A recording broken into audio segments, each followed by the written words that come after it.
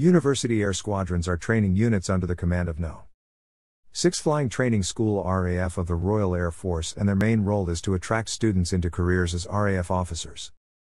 Primarily, its goal is achieved through offering basic flying training, force development and adventure training to undergraduate students at British universities. These units exist to provide a taste of life in the service and to give experience to their members in preparation for taking up a career as an officer in one of the RAF's many branches. Members are expected to attend training nights, usually on a weekly basis, as well as attending several annual training camps. The flying syllabus of 31 sorties loosely follows elementary flying training and allows a student to achieve some 10 to 15 hours of flying per year. The flying training is supplemented with ground training and adventure training, both in the UK and abroad. UASs are part of the RAF Volunteer Reserve. Many are parents to air experience flights which provide experience of flying to air cadets. Most students hold the rank of officer cadet, which has the status and privileges, but not the rank of an officer. Some, usually 4/5 students a year, may obtain commissions in the RAF Volunteer Reserve, in the rank of acting pilot officer. Medicine and dentistry students, on obtaining a cadetship, are commissioned into the RAF in the rank of pilot officer, and are offered a salary. Following graduation, cadets are promoted to flying officer while their medical training continues, prior to commencing initial officer training. On the run-up to World War II, the squadrons were an important source of pilots for the RAF during the Battle of Britain. Cadets who were already members of the RAF were called up for active service in the middle of studying for their degrees. Most UAS training is a cut-down version of EFT and focuses on training the student to various levels of solo standard. Manchester University Air Squadron Scottish Aviation Bulldog at RAF Woodvale in 1983, a Grob Tudor T1, belonging to the University of Birmingham Air Squadron.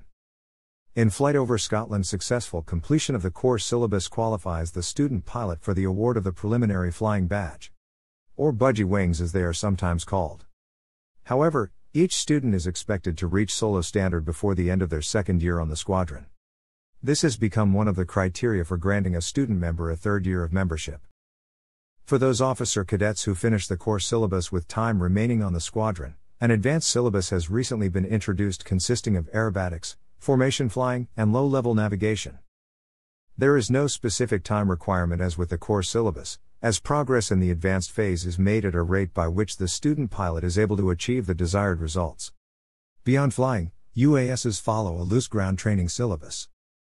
Although squadrons generally do not follow the syllabus as a training plan, the majority of subjects are covered at some point through the student's academic year.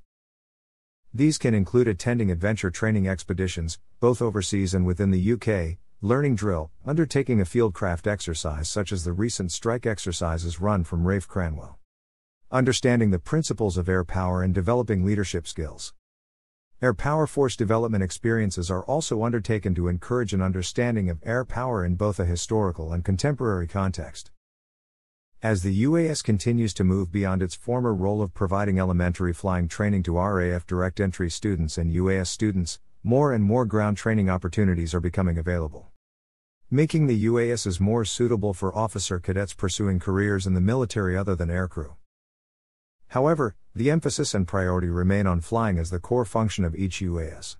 In 2003, it was estimated that 60% of pilots recruited into the Royal Air Force came through the UAS system.